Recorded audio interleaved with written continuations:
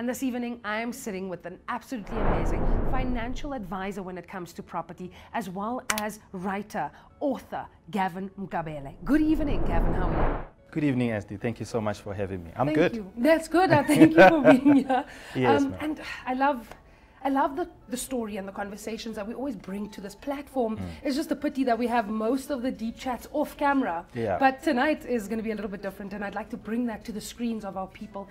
And we talk about money management, right? And you know, you within the financing field of managing property and managing your money when it comes to making these big investments. Yeah. And you obviously couldn't, all your life, money management was not what you could handle and what you could do well. So on that note, I want to talk a little bit about, and I hate starting the show with the downfalls, but you said you came to a point in your life where you lost everything. Yeah. Tell us a little bit about that journey. Yeah. So I think going back, so I was working for one of the major banks. So I started off in home loans, funny enough.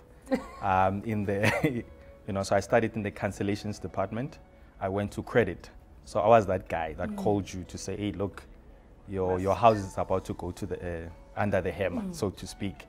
And the funny thing about it is that I used to get the repo list every week. But I didn't know about this property investment thing. And I used to like, guys, please stop giving me these things, But I didn't know. And at the time, the repo list had everything you need as an investor. It had the account number, it had a name and surname of a client. It had the outstanding bond amount.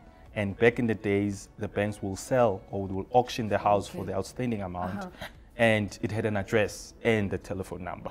So it was easy for, to really get in there. But so it started there. And then, but I got into financial difficulties.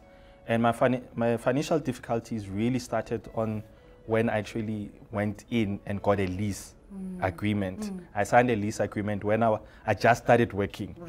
Lease agreement, it was a girlfriend, and she didn't earn enough. She didn't have a good credit profile. I did, just got permanent staff member, bank, signed the contract. I didn't know about the lease agreement. And, things just went sour. She didn't pay. I ended up now taking credit cards. I got into revolving loan. And that sort of snowballed. And you can imagine when it's just starting to work. And then all of a sudden you are now introduced to debt, but not good debt. And everything just spiraled. Thank you for watching. Subscribe. Click the like button. Thank you.